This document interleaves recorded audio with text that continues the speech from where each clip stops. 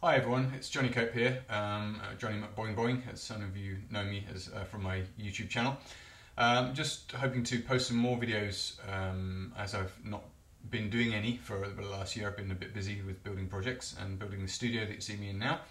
So I'm hoping to change that and put a few more videos out there for your enjoyment, and a few things showing how to play certain instruments or just showcasing different instruments just for interest. And what I'm holding here today is a Chinese Hulusi.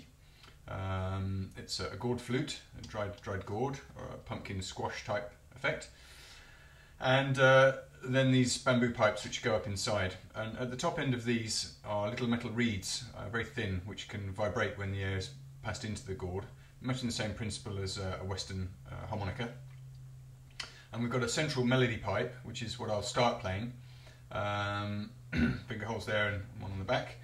And then a low and a high drone, which it can be switched on by pulling these plugs out. So hopefully I'll start off playing just the melody pipe and then reach down and pull the lower drone on, and the effect is a bit like a soft bagpipe.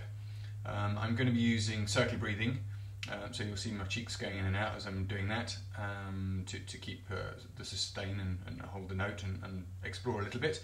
I'm not going to be playing any traditional tunes, just exploring some of my own improvisations. So I hope you enjoy Hulusi.